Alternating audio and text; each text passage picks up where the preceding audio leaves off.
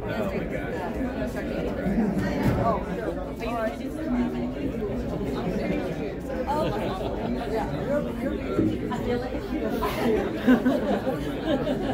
Hello, everybody. Welcome to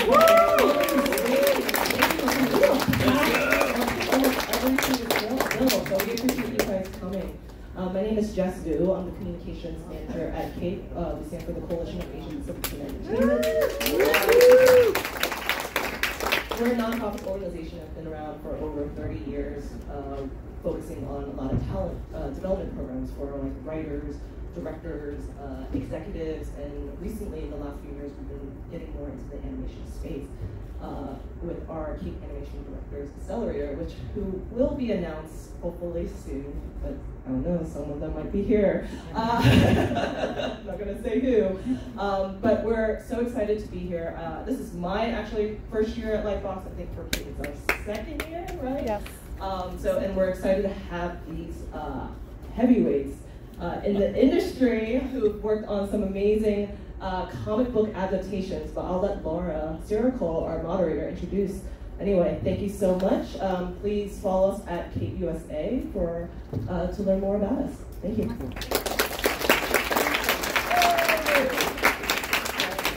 I was doing a Comic-Con intro, like walking in, so hello everyone. I've not been here the whole time. Hi, my name is Laura Sirikul, and welcome to CAPE Presents Comic to Screen. I'm so excited to be here, especially with these three. I'm a huge fan of all three of them and their projects. So please help me welcome. I'm going to put it in order because at first I had it in order differently, but I'm going to have Shortcomings director Randall Park. We have Prime Video's PaperGirls executive producer and director Gaviola. And a co-showrunner and executive producer to Netflix One Piece, Steven Maeda. Welcome, I'm really excited for you guys to be here. So I'm going to start off with a question for all of you. Like, it's a basic question, so it's like, what was it about comic books and graphic novels that made you interested in, adapting it to the screen? Randall?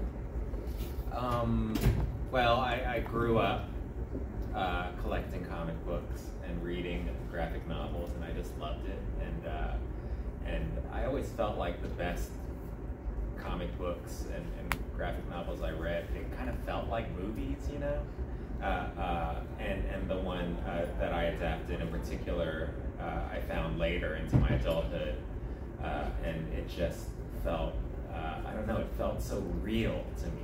It felt like real life, like on the page, and that was really a real life that I was familiar with, because I had read all these comic books and graphic novels, and this one in particular felt very resonant to me on a personal level. So it felt like something that I would, at the time, back in 2007 when it came out, I thought, oh man, this would make a great movie, and that kind of stuck with me ever since. Hi. So I want to just build on something Randall just said, was he had to find an emotional connection to the material, and that's what my process is as well. I mean, you read a comic book and, you need to have something in you that is sparked by the material. And specifically with PaperGirls, it was these 14 girls who aren't mean, who are nice to each other, who support each other, and they're lost in this horrible time warp. And that's what I was really interested in, the story I was interested in telling. And for the boys, frankly, it's just the fact that these superheroes are so mean. And I could buy that. I could buy into that too. Ditto on the emotional content, because without that, you just got some cool panels. But the emotion, I think, really makes it resonate and makes it a show that people will want to watch and relate to. And I think the other thing about comics in general is you have great visuals, and you can choose to use those visuals or not as a way to inform how you're making your show or your movie. But there's something that's really great about seeing someone else's vision and trying to then translate that onto the screen. Well, adaptations are extremely tricky. With comic books, animation, there's already a fan base. There's already like a huge fan base following the comic books, and how did you decide to what to keep from this comic book, what to grab from the comic book, the graphic novel, but also still make it your own story, because you don't want to just go direct, but it's also, you want to create your own story from this. Me? Yeah, you go. I mean, for me, it was, I was a part of that fan base. Adrian Tomina is like one of my favorite graphic novelists. Well, is my favorite and was my favorite, and so I was such a big fan of his work, and this book in particular was something that was just very special to me. So I wanted to do right by Adrian and the book, but I also, and this was something that I talked to with Adrian early on, we wanted to make sure that this wasn't the book, that this was that this could stand on its own, and also the book had been written 15 years before, so all this time had changed. Adrian had changed during that time. I had changed as a fan of the work. We all grew up a bit, and we wanted to infuse this project with our kind of evolved perspectives, so it really, it became let's make sure, because the graphic novel is going to make its way into the movie anyway. I mean, it's an adaptation, so let's detach ourselves from every panel of the graphic novel and just focus on making a movie. And so I didn't even look at it. As soon as I signed on to be a director, I was like, I'm not going to look at the graphic novel. It's already kind of seared into my mind. I'm not going to look at it. I'm just going to focus on the script and on the movie. That's how we kind of got into it. Okay. The fans are super important to us. And every show I do that's got a graphic novel IP, and it's super important, and we want to make sure that we're giving them an adaptation of the novel, the graphic novel that they love. However, it's a graphic novel, and we're making TV shows or movies. And, we also have an obligation to, represent that story in a different medium. And fortunately, the creators like Brian K. Vaughan and Cliff Chang of PaperGirls, they were so generous about saying, here's the story, here's what we put down there, and now make it your own and tell our story a different way. So are you telling me that One Piece has a large fan base? Well, don't worry. No pressure, no pressure. It was absolutely the most daunting thing I've ever done. and the expectation was so huge, and I knew that if we messed it up, that people would be hunting for me. So certainly there was that pressure. But that being said, it was also an interesting challenge, and one that required 4 years of my life putting into it. But I would say that the big thing for me was also trying to find the balance between hewing to the source manga, because obviously the source is terribly important to the fans, and then also doing a show that new people could come and watch and enjoy without knowing what One Piece is, and just say, hey, what is this crazy show with pink pirate ships and kids with stretchy powers? And finding a way to appeal to both, and if you did it right, the show was going to be very successful. If you did it wrong, no one was going to like it. So it's definitely a challenge, and it's the challenge, I think, with any adaptation, is how far do you hew to the source material and how far do you get away from it? Yeah, well, all of it's great, and I read the source material and then following along with that. And but there are so many cases, especially when you add sci-fi elements. For PaperGirls and the powers from One Piece, the stretch powers. We're adapting the scene from, what has been difficult in adapting that source, like the power source or the sci-fi aspects? Were there difficulties in adapting the sci-fi from the book and from the comic book to, the screen? Especially not to make it gimmicky, to kind of make sure that it kind of adapted well from animation to the big screen. What would you say the most difficult part of it? I'll start.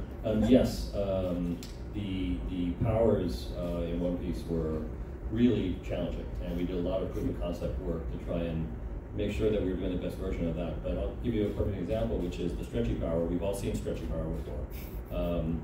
A lot of times it doesn't look very good, and I knew that we were going to get the best possible visual effects that we could get on it, but we also made some choices, which I think worked for the most part, about how to portray stretchy powers. For example, we never let them go across the screen this way or that way, or rarely. It was always toward and away from the screen, and that helped a little bit, I think, and not really having to, being able to stop and analyze what it looked like. And then the second thing was we made it fast, and again, trying to minimize the amount of time that the stretchy arm or leg was on the screen by having it really be elastic and snap. And so that was just like kind of a practical way of taking something that was a very important effect and having it not suck.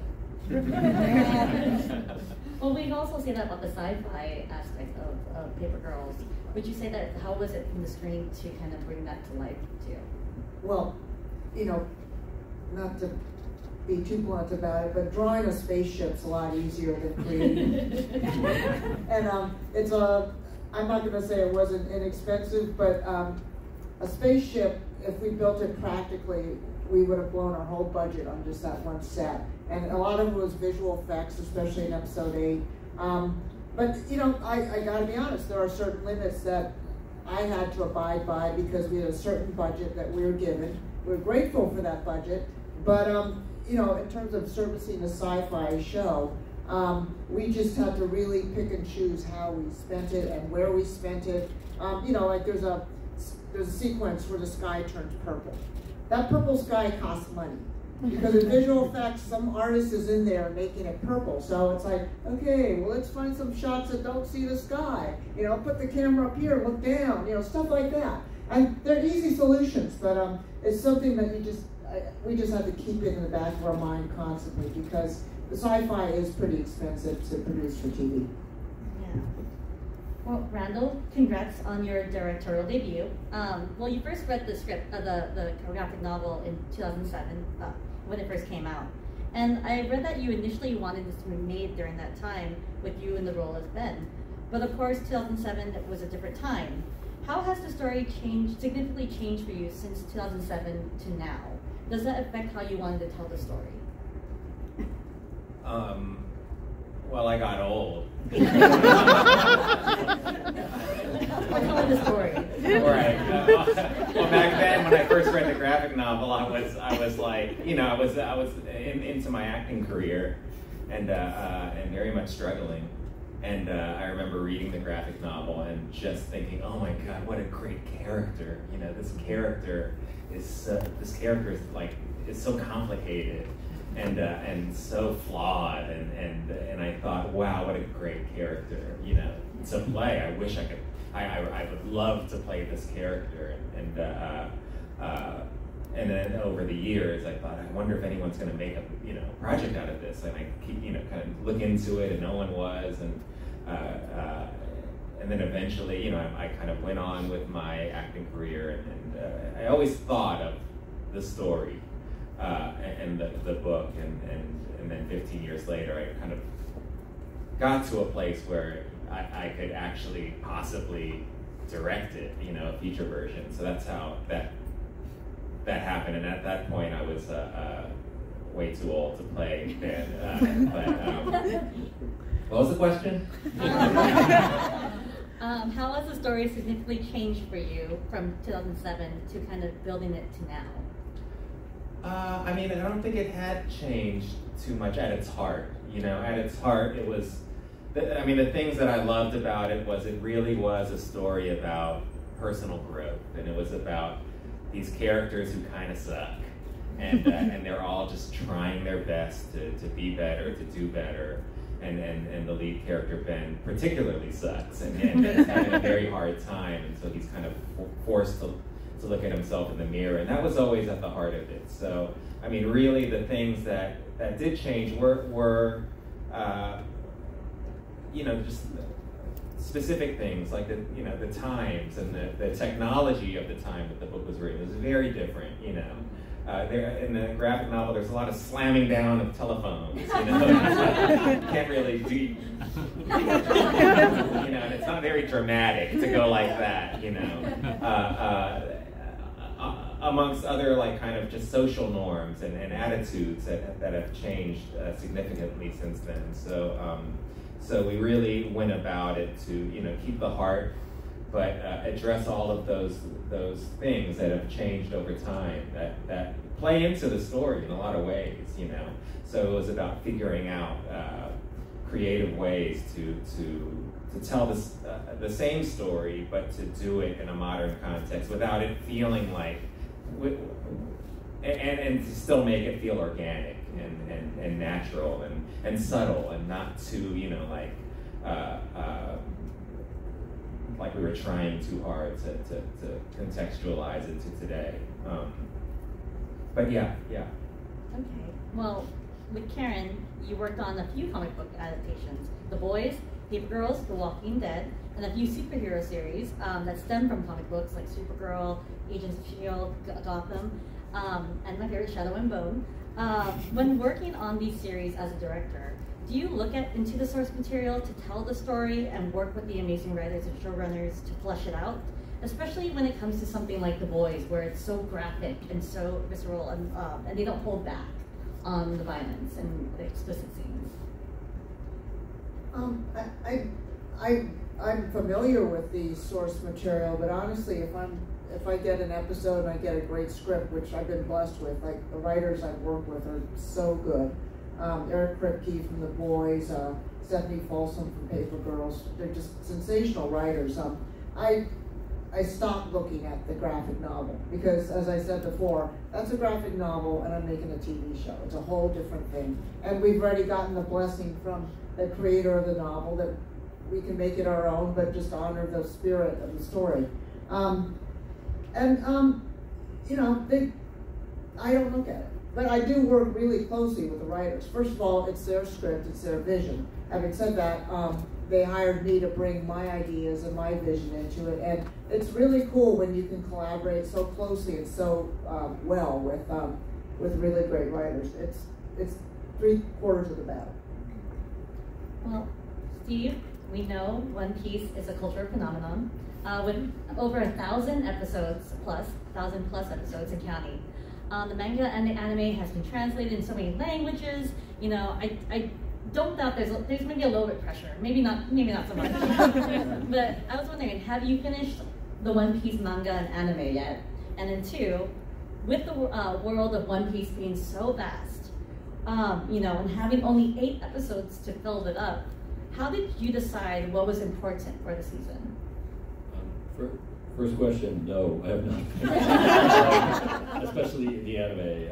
But the manga I have read up through Wano, so I'm getting there.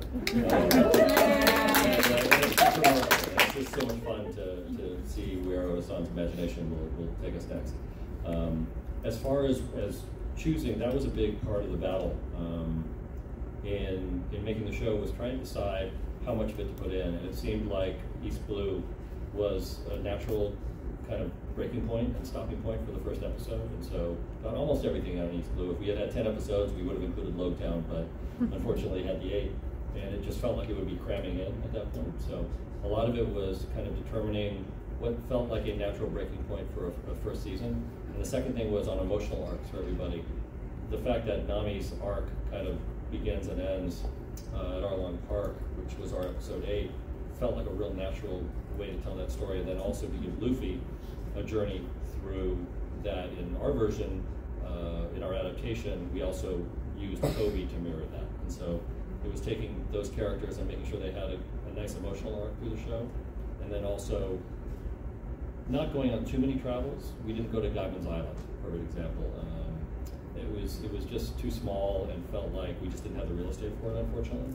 We wanted to, but ended up kind of cherry-picking moments from the first 100 or so, 95, 90 chapters, that had the best kind of overall journey for a season of television, and then also had the emotional arcs as well, so you could really feel like you got to know these characters and understood where they came from and why they were acting the way they were acting. Well, thank you guys so much, but I want to know too, because you guys came from original IPs, these IPs belong to the writers and creators of the original stories. What was it like working with them? Was there any pushback? Was there any questions? Did they want input on certain scenes and everything? with PaperGirls, Brian and Cliff, and then Adrian for Shortcomings, and Ichiro for One Piece. Were there any situations where they wanted their say as well? I'll have it Steve. Yes. Oda-san is a very direct and challenging man, and to be fair, he is a genius, and he created this wonderful world that's been going on now 25 plus seasons. It's his sandbox, and I just feel fortunate that I get to play in it. That being said, we had disagreements and very, very passionate discussions about whether things should be pulled forward or back, or this character or that character.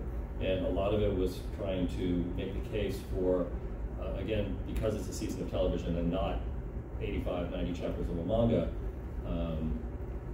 what was okay to move and what was not. And so this was the compromise version of it, because it was very much about trying to convince him that this was the right way to do the first season of television. And luckily he agreed and was a great supporter all the way. Brian K. Vaughan and Cliff Chang were super great. They were with us for the ride, but they did not act as our overseer, because they, as I said, they wanted us to tell their story, but bring what, enhance it. So in fact, reading the IP for PaperGirls, we actually stretched it all out. Like, we told each girl's story in the course of the 8 episodes, and that's not in the IP, but it was with their blessing. And as far as working with the writers, they're great. I mean, on PaperGirls, I was also a producer, so I bring a lot of ideas to the table, and they'd say yes, no. It's a process. You all agree on stuff. With the boys, Eric Kripke has that vision in his head, and he's super great at it. He's created a great show, and so I wanted to fulfill his vision, but when I had ideas, he always listened. He's a great collaborator. It's just he has more of a formulated idea of what he wants. But both of them were great. Yeah, going into the movie, or when I got hired for the movie, I was, one of my big trepidations was working with Adrian, because I didn't know him.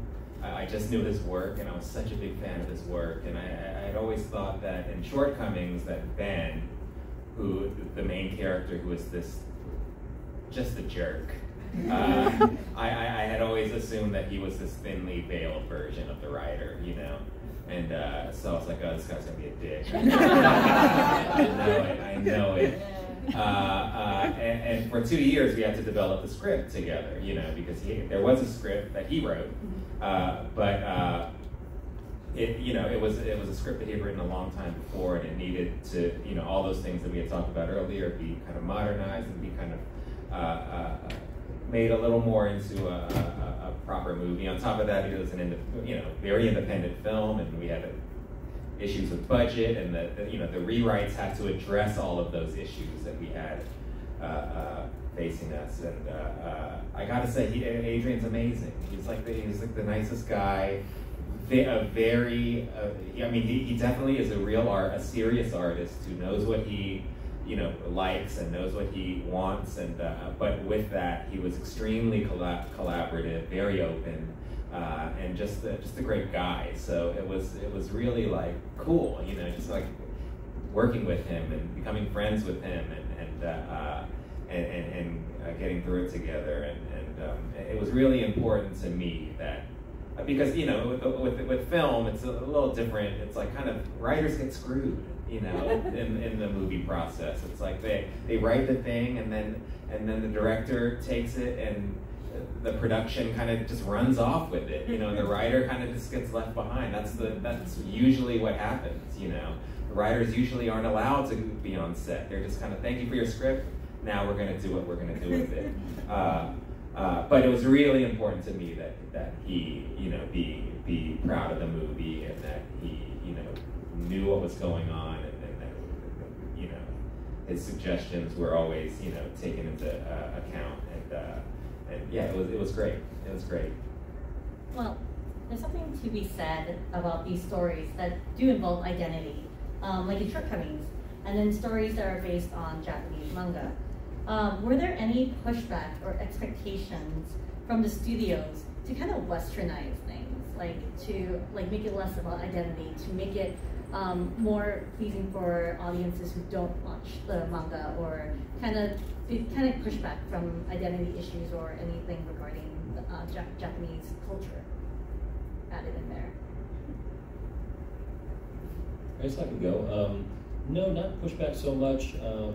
Differences of opinion sometimes. And yes, we had many cultural conversations because One Piece is a Japanese manga and was written by a Japanese man, and so he has a certain set of cultural values, and they may differ in some ways from our cultural values. And so a lot of it was trying to find that middle ground and trying to come up with a show that was going to please a Japanese audience, but at the same time also please an international audience. And so it was very gratifying to see that the show did very well in Asia. The show did very well in South America.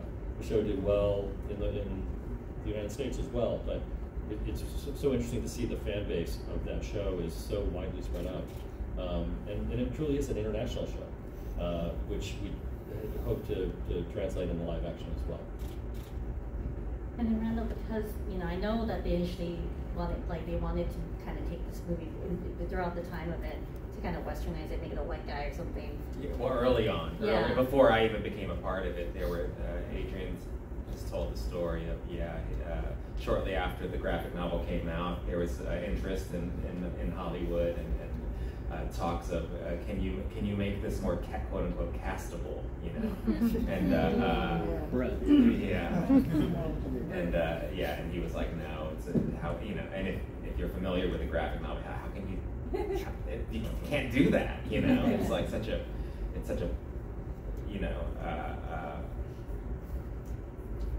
important part of it's not like overtly about identity, but it is a kind of underneath it all. It is very much about identity and other things. So, but by the 15 years later, it's like all of our financiers and a good percentage of our producing team, they were white, and they couldn't really say anything because and they were very good about that. It's like they weren't going to tell us how to deal with identity, Asian American identity, and which was good. That's my favorite in the meeting room. It's like, oh yeah, I feel like our identity is like this. Oh, but I think. That's how it goes. Yeah, I think the industry has been trained at this point to let hire people from those communities to consider those types of things, for the most part. Yeah. Well, we do see an emergence of books to films, to TV, comic books, manga, anime, and video games becoming more like television series for the West, for mainstream and also in film. Do you feel like while working on these properties, do you feel like this is the future of mainstream media? Are we kind of are you seeing more like, hey, we want this adapted? Hey, are you looking into this story? Or are there other stories that you want to adapt from books and other mediums? I would say yes, I certainly hope so. It's wonderful that source material from all over the world can now be adapted for international shows. I think it's great. I hope that we get to see more, and I hope that the manga and anime space certainly gets to open up.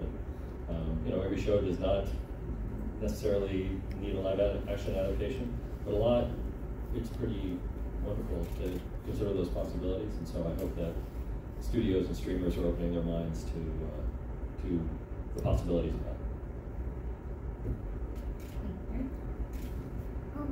Yeah, I agree with what Steve said. The other thing is, I think it's great that we're pulling from so many international sources to make movies, TV shows we all want to watch. But, look at Barbie. That's an original script based on a doll. Like, I would never have figured out how to make that a movie. And my hat's off to Greta Gerwig for creating that whole pink world and it's sensational what she did. And so I sure hope that, along with all the IP and the graphic novels and stuff that we're seeing on screen, that we continue to see more original ideas. Randall? Same. Well, thank you guys so much, and we're gonna have an open Q&A.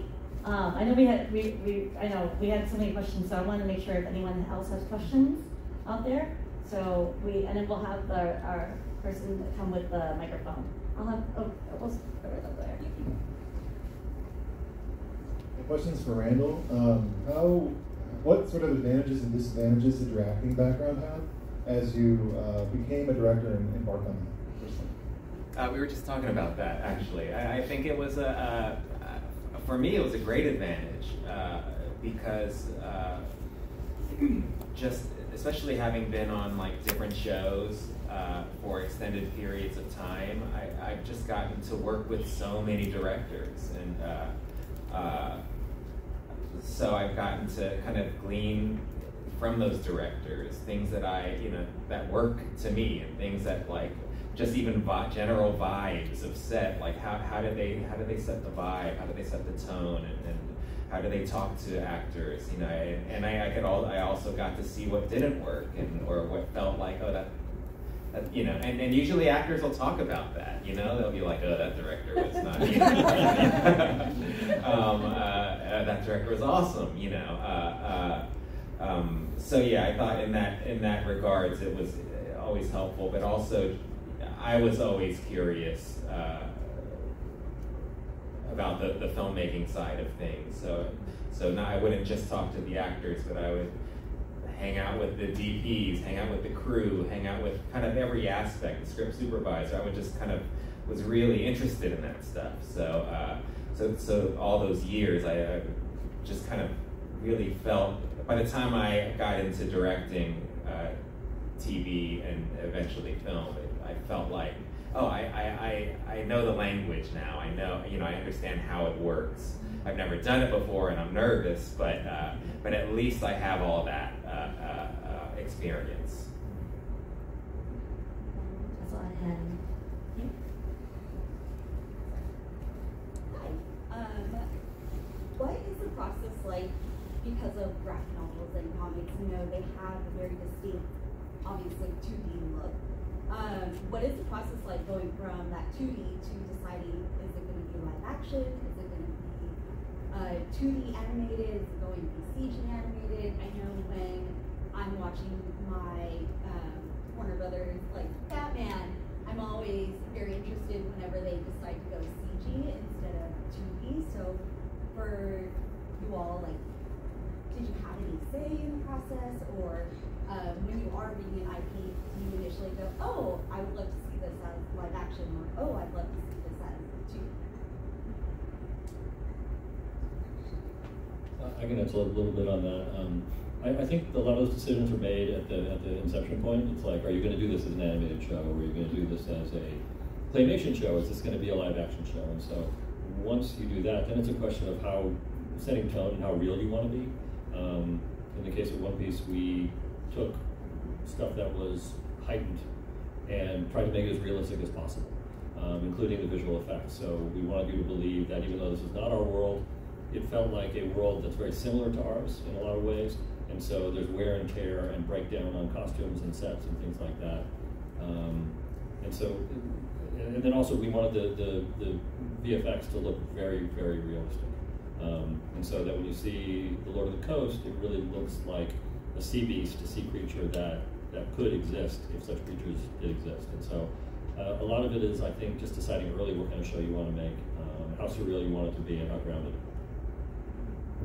Well, for One Piece, I'm gonna add that to that. It was a really grand scale. Like, you built primarily, and like a grand scale, like huge. How did you decide what to kind of structure and what to create into 3D and sci-fi, like adding a VFX element? Sure, that was a cost decision, but also we made a very conscious decision to do as much in camera as possible. So not to have actors on a blue screen or green screen stage doing their stuff and then filling it around them, but to actually build the ships, which we were able to do in South Africa. and we appropriated a lot of the black sail ships from that show in order to do that, and then completely refurbished them to look like the one-piece ships. And it did help. I think that all of our actors would tell you that, and the directors and the DPs, that standing on those ships really makes a difference, as opposed to just building the deck of a ship on a stage somewhere. So what we could afford to do, we built as much as possible, and then added CG elements to make things a little taller, a little wider, a little more fantastical in the background. And of course adding water, because all those ships were in tanks or in a parking lot, and none of them were on the open ocean. And we had to sell, you know, the open ocean, and so that was a big VFX expense as well. What do you about? I feel bad. You guys can't really see them that well, so I'm like. Hello. My question is for Mr. Maeda. I wanted to ask you, from the first season of One Piece, which would you say was your favorite character? And also, what were some of your favorite aspects of how that character was brought over from the original source, how it became transformed into the new medium that you portrayed it? Luffy is one of my favorite characters ever of all time. But I'll tell you an interesting one about Zoro, which is obviously the casting of McKenyu was a huge deal in what that character became. McKenyu is a very mannered and very quiet actor. He does not emote a lot in playing Zoro, but when he does, it's wonderful, and you can just kind of feel the emotion coming from him. And then, of course, having him, you know, he fights with 3 swords, one of which is in his mouth. And so that was something that we talked about a great deal, because it could have looked ridiculous. And in the manga, it's the difference again between comic panels and real life. In the manga, you can show him doing a finishing move and he's got the sword in his mouth. And in reality, you have to fill in between all those panels. And he has to have a fight that's choreographed by stunt people that looks like a real fight with a guy with a sword in his mouth. So it's tremendously challenging, and lots of trial and error and stuff like that. But seeing that and seeing how well he handled the sword freed us up a lot, and we were able to do things with his character and have him in scenes that he could pull off and not many other actors could.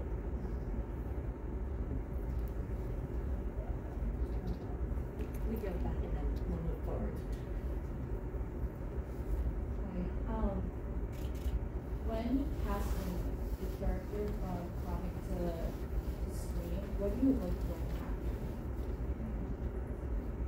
Okay. And then. Someone who can act. I mean, you know, like those PaperGirls, they had specific looks in the graphic novel.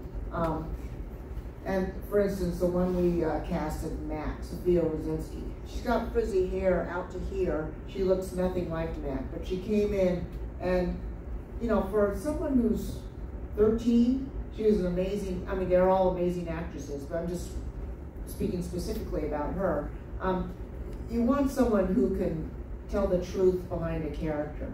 And then what we did is we went to great lengths, like we chopped her beautiful hair off. She had to straighten it every day. I mean, she was in tears because she didn't look like herself anymore, but she was Mac. But in terms of casting, you know, there's certain parameters you have to follow, you know, like you know, Cameron Jones had to be Tiffany. But you gotta get the best actor, or else, you know, as a director, it's just so much easier when you have someone who's just is that person, and it's just a lot, it goes faster. Randall, you got Sirikul, I love, and a whole bunch of great actors. How did you decide for them that they are these characters that you have? Oh, well, Sherry, I mean, is Alice, you know, like in so many ways. And then, I already knew Sherry. She was a friend, and as soon as I came on board as a director, I was like, Sirikul would be great, you know. Yeah, I mean, really, back to what Karen is saying, you're just trying to find great actors who are right for the part, and who, you know, particularly for Ben, Justin H. Min was just so, he brought so much of what was on the page and what was clear about the character, but there were things about the character that weren't necessarily in the script, that, you know, all of his opinions and angry tirades and snarky comments, you know, they all came from this kind of place of heartache, you know, and sadness, and he brought that, you know. So you're just trying to find actors who can bring what they're supposed to bring, but then also this whole life that happened before the project, the script starts, you know. And yeah, we found I'm really, really proud of the cast we found for the movie. I think casting is the most important job we have, is getting the right cast. Because if you bomb that, then you can have good scripts and good direction, and no one's gonna watch. Yeah, yeah. I mean, the One Piece casting, that was the biggest thing that everyone was waiting for, because it's been out for years. People had fantasy lists and everything. How did you go through all your kind of what you were looking for these characters? We were looking for good actors primarily, and actors who kind of embodied the characteristics of the characters, and also we knew we wanted an international cast. And Oda-san had very kindly drawn up kind of fans' wish lists of where the actors would be from if they were from our world, and so we used that as a starting point. Certainly, we knew we knew Zoro had to be Japanese. We just knew it had to be. That was on his list, and yes. For Luffy, the specificity was Brazilian. We scoured Brazil, but then also decided to open it up and try to cast an actor from Central and South America, and found Iñaki Godoy, who was from Mexico and is wonderful. And so, as a start, that was our starting point. But really, it was about getting the best actors. As Randall said, I mean, if you don't do that, then you have nothing.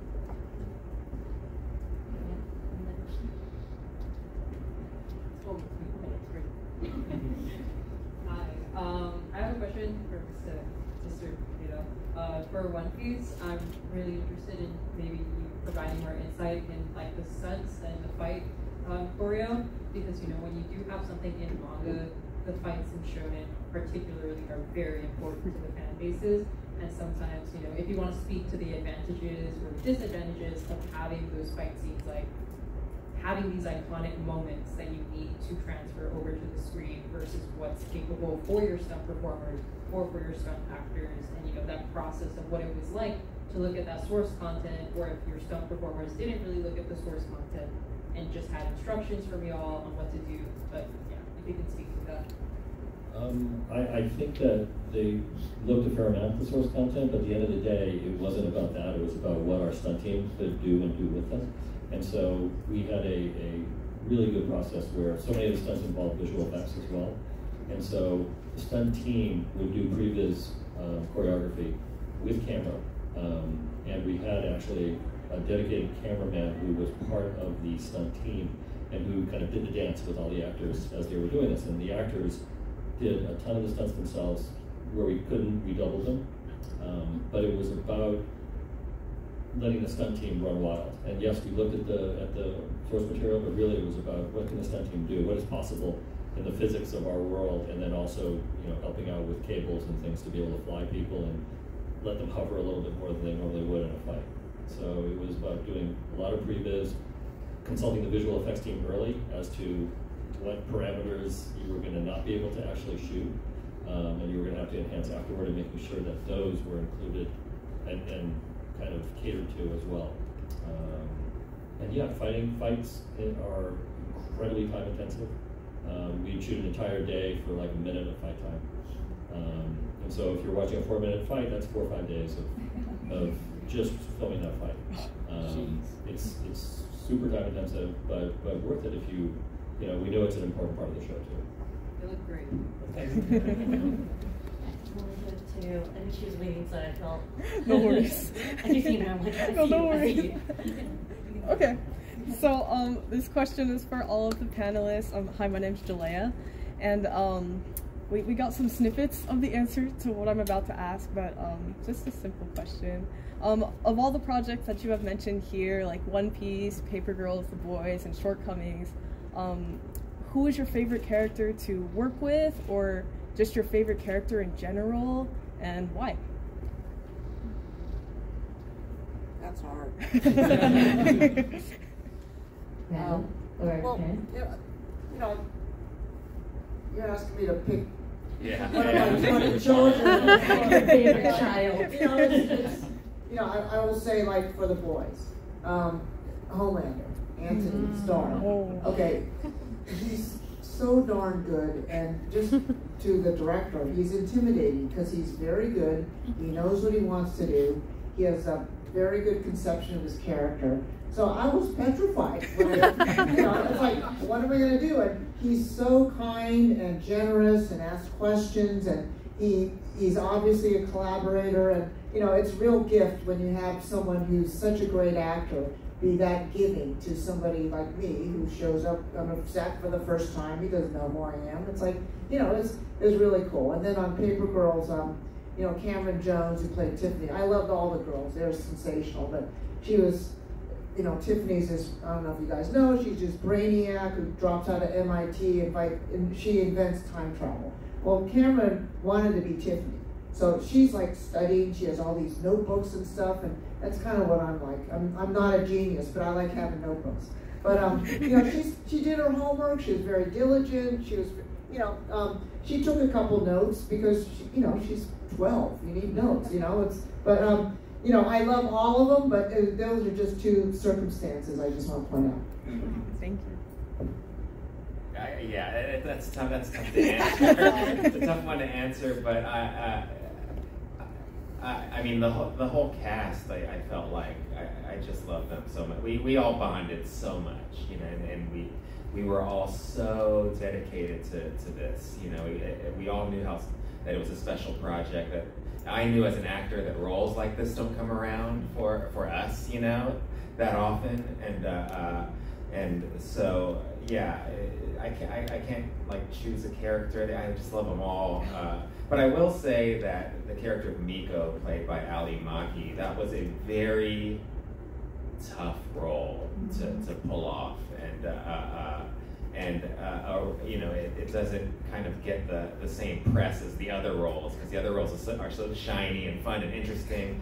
But she had she did so much with that role, and really brought so much to that character that wasn't even there to, you know, in the script. She just brought more to it, and I was really blown away by what she did with that character. But really, you know, I mean, Justin and Jerry, they were all just so great in their roles. Steve, who's your favorite child? I love the main cast of the show, and they all brought such fascinating things to them. Emily is such a consummate professional, and McKenna, as I've mentioned, you know, had such a great badass demeanor and his fighting ability. Taz he came into the show, he started shooting late because of where Sanji gets introduced, but he spent the entire time learning how to cook and stretching and doing kick training. And so he's so dedicated, and Jacob is so wonderful as well. And then Yaki, of course. I will pick another child, though, who I really loved and who surprised the hell out of me at how good he was. And that was Aiden Scott, who was Hanako. And took a character that is kind of a joke and a throwaway sort of bully. And because we had expanded the character in script, was able to take that character and actually make him someone that you like, which was amazing to me. So to watch him take this kind of blustering bully and turn him into someone that was truly one of my favorite characters by the end of the show was really remarkable. I like how you guys picked like the villains, like I could pick some. I get that, I understand. And then we have right there. Hi. My question for you guys is just what that first meeting looks like where you sell your vision to the rest of the team, and like how you get them on the same page. Like what are you using? Is it like mood boards? Is it like watching other films with people? Like how does the team come together on the same page, and like what do you use to kind of sell that vision? I mean, for me, it was my literally attempt to get hired to direct the movie. It was a whole pitch, and I was very detailed in the pitch. And I think the main thing that and the pitch was it was essentially a what's it called? what are those presentations Like called? PowerPoint? PowerPoint, yeah. It was basically a PowerPoint, but it was all done online because, you know, the pandemic, and it was done over Zoom.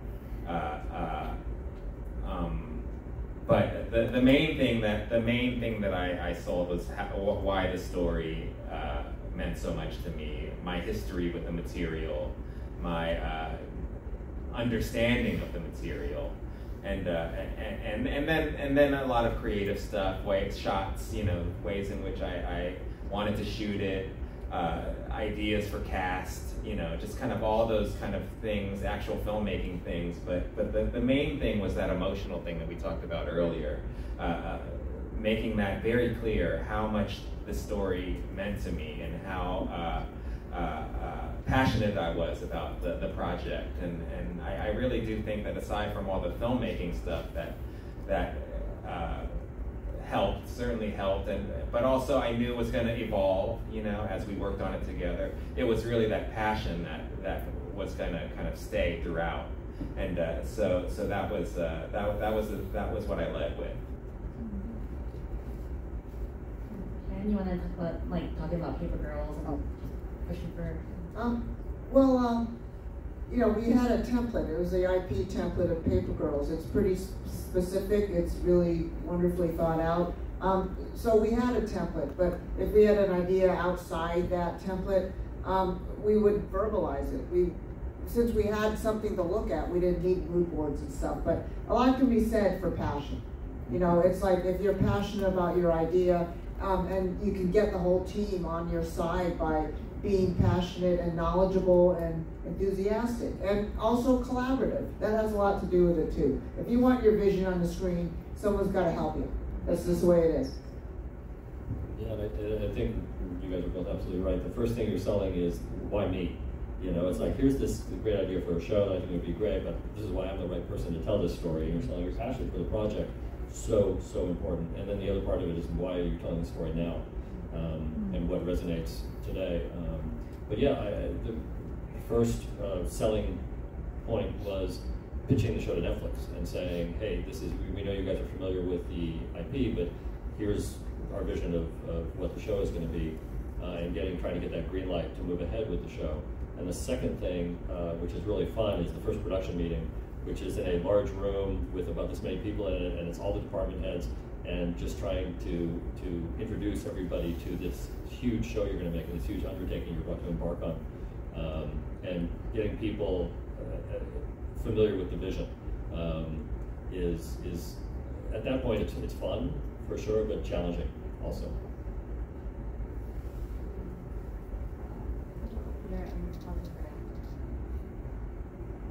Hi, you were talking about the cultural compromise before.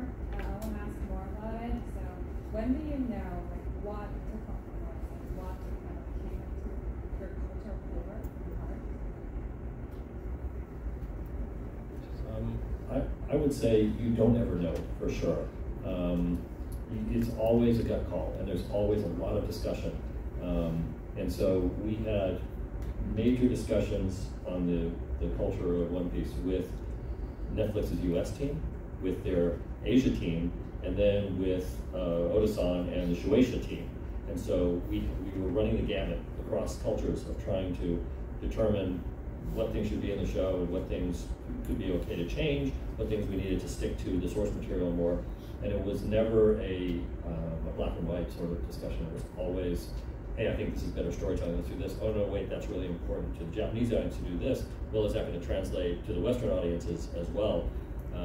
So it was always a discussion, and very passionate that wanted that. We have time for one more question, and I already said that with the winner, so. My question is super great. It's for Randall. How's Pam? How's Pam? Pam? From The Office. Oh my God. I was like, who's Pam? That's how she's doing. Okay, guys. I want to thank you all. Thank you to the panelists for their time. And thanks for putting this together. Thank you all for coming here. So I really appreciate it. guys. Yeah, give it to the guys.